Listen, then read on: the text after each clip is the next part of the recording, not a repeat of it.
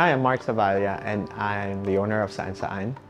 We are a local homegrown fragrance brand. We started in 2018 with a few candles, and now we have an assortment of products that promote stillness and mindfulness among our customers. So the main ethos around the brand, and that's why it's called Saan Saan. In Filipino, it means like anywhere and everywhere. It's to sort of remind us of things or places that we've been to, or things that are in our memories that we don't know are there. But we get transported to these places when we smell them. Our noses or our sense of smell have such direct connections to our memories that when we smell something, even in the form of a candle or just a whiff of air that passes by, we get transported to these places. And we like the idea of not moving, like you're just in your space, in your room.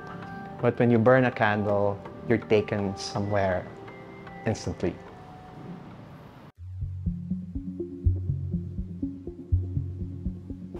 Hello, I'm Arts Serrano. I'm an architect based in Escolta. We're called 10 and we design Saan Saan.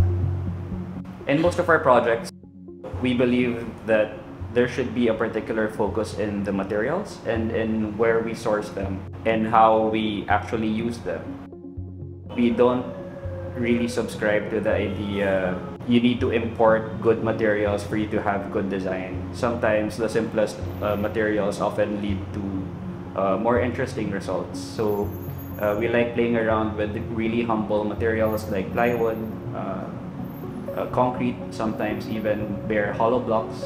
And we try to create forms based on the pure materiality that we try to play with for a specific project.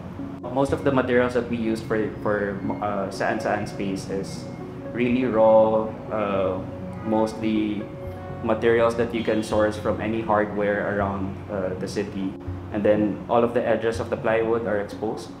We feel that there is beauty in a material's innate qualities, and we wanted to highlight that in the same way that Saan Saan also highlights different materiality and textures with the scents that they produce.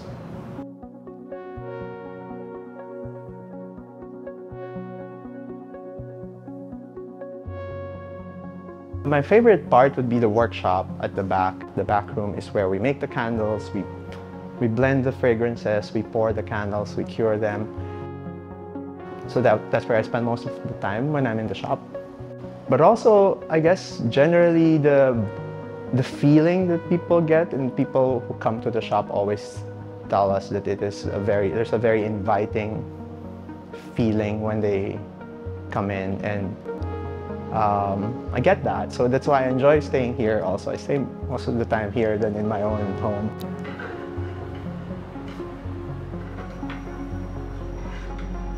There is beauty in using very simple materials in a way that nothing really looks as too complicated. The workmanship of the shelves are really just basically two pieces of plywood slotted together, and then each of the shelves at the back are basically movable, so you can remove the pegs and you can just reconfigure them whichever way that you want.